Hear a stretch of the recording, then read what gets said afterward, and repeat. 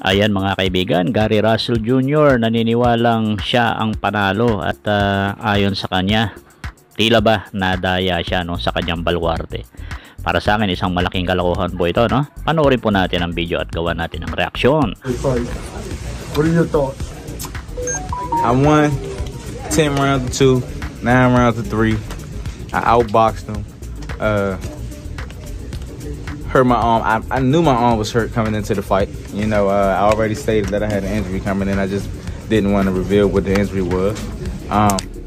Caught a slight head bunt earlier in the fight, but small things to a giant. I still believe that I outboxed him, outclassed him, outskilled him. At least, like I say, 9 rounds to 3, 10 rounds to 2. What?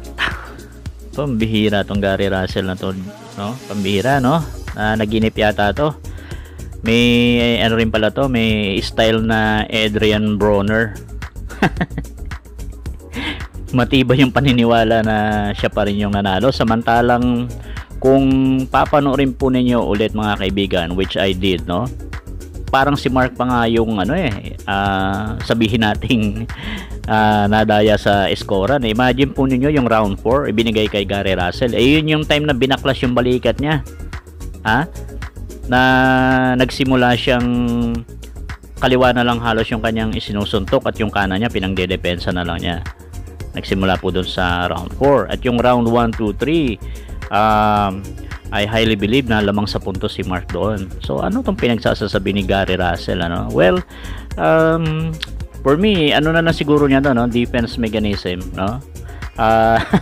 Maganda ko mabibigyan ng rematch para malaman talaga, pero syempre nakadepende pa rin po yan sa mga promoters, no, ni Mark, sa kanyang management, sa kanilang team. Right, so ituloy po natin yung litanya ni Gary Russel Jr. Here we go. Hands down. Did you have to go to a plan after the injury, like a plan B, plan C kind of thing? It wasn't even a plan B, plan C type thing. It was more so that I knew that my skill set was just much more superior than his. You know, he couldn't hit me. Mukhang may aftershock pa si Gary Russel nung mga suntok ni Mark, ano? Nag-hallucinate po mga kaibigan. He couldn't hit me. Ang dami mong tama sa bodega eh. Tapos yung mga jab ni Mark Magnifico magsayo, pasok. Siguro mas maganda, Gary Russel, hey, it would be better to have the video replayed and analyze it yourself if you're telling the truth or not. Are you dreaming, bro? Let's continue. I was able to land my shots at will whenever I wanted to punch. I was able to control the real estate when I wanted to. If he wanted to fire any shot, I'll slide in, smother him, take away any type of effective shot that he attempted to try to throw. My ring generalship and everything, my boxing IQ, it spoke for itself. I wonder what the fans got to say about this. I wonder what the fans got to say about what the judges are saying. You know, because I'm pretty sure a lot of the fans would disagree. Were you surprised at the decision? Of course I was surprised at the decision. You know, I'm a warrior at the end of the day. I knew I had an injury. I refused to postpone this fight after almost a 2-year layoff.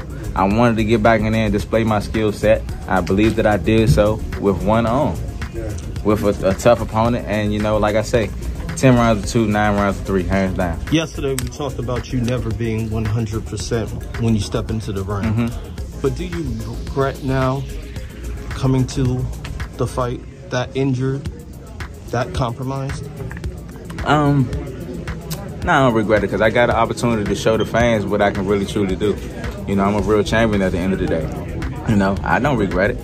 You know, I think it's going to be a lot of fans that's going to be disappointed at the decision, you know, in the way that the judges has called this thing.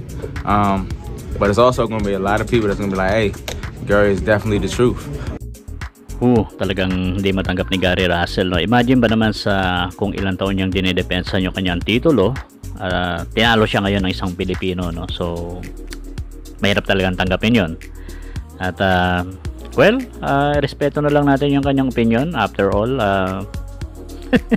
tapos na yung decision, wala nang api-apila yan.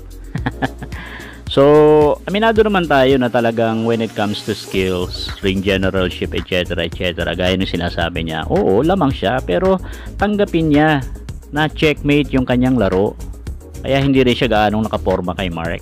Checkmate ka, bro. Please accept it, bro. Your game plan was checked. Period.